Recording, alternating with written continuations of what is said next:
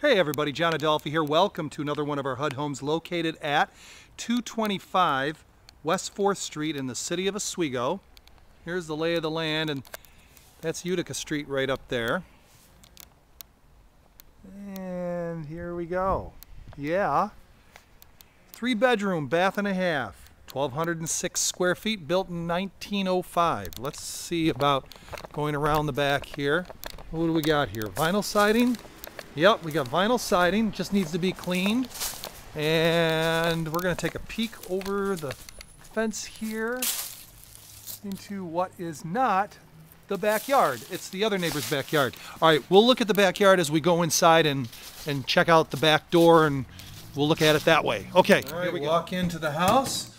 Okay, got the laminate flooring going on here, and we got some. Okay, just needs to be fixed. That can be fixed. You can skim coat that with sheetrock, mud. Continue finishing the ceiling here. I see you got vinyl windows. I say window. I saw one. There's many. And the laminate flooring continues on into this room, which is your dining area, and they've got Berber carpeting in the dining area. It's not in bad shape.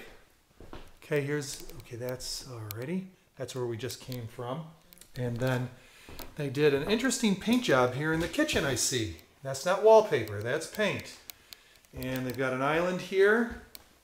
It's a little bit claustrophobic, but it's not bad as far as the amount of kitchen cabinets. Wow, they have packed a lot in here. And as far as being able to store stuff, incredible. I want to spend just a few extra moments taking this all in. All right, so that's where your refrigerator would go. There's your sink, and that's where your stove would go, electric stove. I don't see a gas pipe for it. Out the back here, oh, that's right, we're gonna look at the backyard. But first, let's take a look at a nice looking tub. There's another artistic flair to, or design or style to the paint job they did here. Pedestal sink, and they took the mirror out, and the toilet has been removed, okay? And then the backyard, small backyard. Look at this.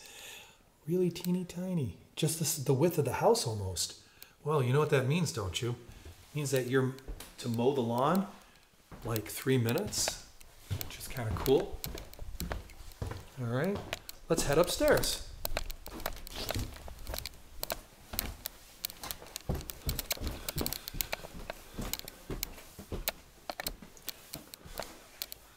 All right, not bad. Things have been remodeled in this house, you know. Just need some TLC, and I really mean TLC, not like extensive TLC, in order to make this sing and shine again. All right, this is the fuchsia room. You know, little things like that, you know. Doorknobs. Got another bath, half bath. Yep, half bath here. Need some floor molding, you know, right there where the wall meets the floor. All the rooms need that. It was painted nicely here at one time, still nice. Needs a light fixture there. All right, let's head into the basement. All right, we're down in the basement. Got a concrete floor. This is where your hookups are for your washer and dryer. You got circuit breakers going on there. That's good. And the wiring looks pretty good as far as, you know, mostly updated. Yep. And look at that furnace. That furnace is like newer. Hot water tank, older. Well, look at the bottom. It looks like it's either rusting out or whatever. So you may want to have that replaced or at least looked at. All right. So we're done with this, and you feel inspired? This one's not too bad. So give us a call. We'll share with you how you finance them, unless you're looking for something like to rent or flip, and I'm not talking about you coming here to rent this. I'm talking about if you want to buy it so you can rent it out.